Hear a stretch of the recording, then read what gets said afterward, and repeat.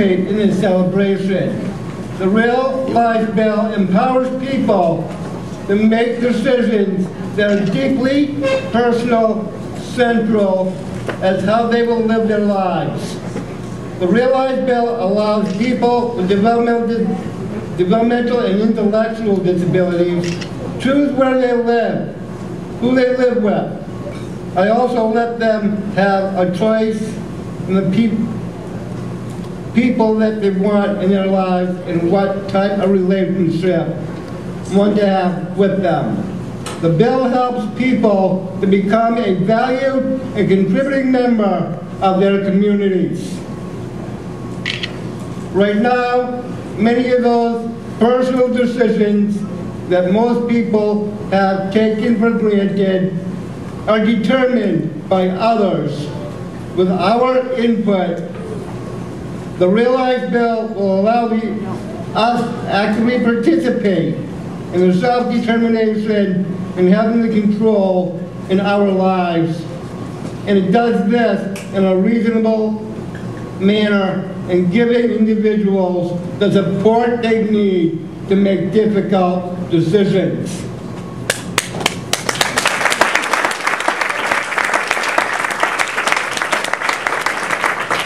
The Real Life Bill supports self-determination and available for all individuals who receive services through the Department of Developmental Services, and it utilizes person-centered funding model, and the services are received.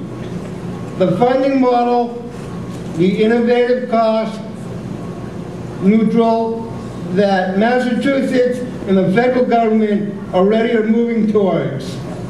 The passage of the Real Life Bill represents the fundamental shift in how people with disabilities are perceived.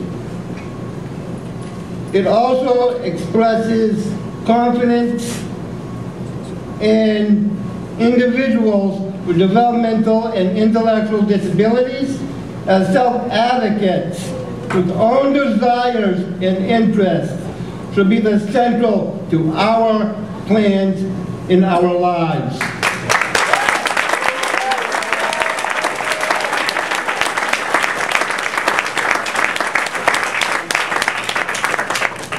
I want to thank Thompson and Kendall and staff, Mass Advocates Standing Strong, the Mass Town Syndrome Congress, the Arts, and many other agencies, and hundreds of others across the state who helped to make this happen.